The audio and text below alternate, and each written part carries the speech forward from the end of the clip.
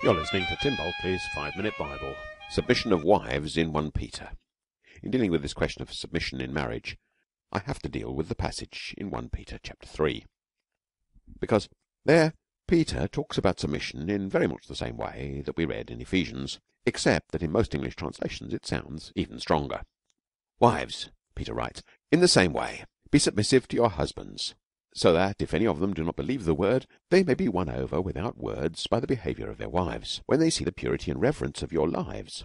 Your beauty should not come from outward adornment, such as braided hair and the wearing of gold jewellery and fine clothes. Instead, it should be that of your inner self, the unfading beauty of a gentle and quiet spirit, which is of great worth in God's sight.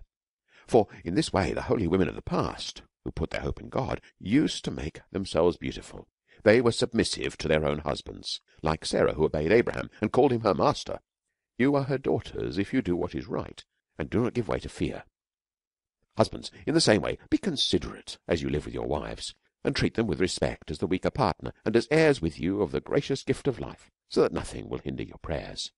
It looks as though Peter is saying, wives, in the same way, be submissive to your husbands. Husbands, in the same way, be considerate to your wives. Quite a contrast, isn't there, between being submissive and being considerate? The trouble is that the difference may not be quite as big as it looks. Translations always interpret. Here's the translation rendered more literal. Wives, in the same way, be submissive to your husbands. Husbands, in the same way, as you live with your wives. No, be considerate, you see. The in the same way would appear to mean being submissive. At least it would to me. But let's look closer. What is in the same way? I think it refers back to 1 Peter chapter 2, verses 11 and following, where Peter is addressing the whole question, or begins to address the whole question, of living as Christians in the pagan world. And at verse 18, he uses the word submit. Slaves, submit yourselves to your masters with all respect, not only to those who are good and considerate, but also to those who are harsh. And then goes on to explain that by submitting to a harsh master, one is commendable before God, in a way that submitting to a good master, or receiving a beating for doing wrong, isn't. And then in verse 21 he says, to this you were called, because Christ suffered for you, leaving you as an example that you should follow in his steps. So slaves who submit to harsh treatment unjustly are following in Christ's footsteps. That's what Christ did for us. Then we get the bit about wives and husbands.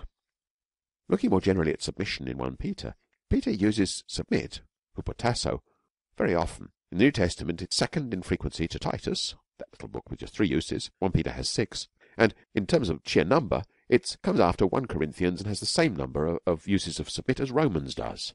Submission is significant for Peter's thought.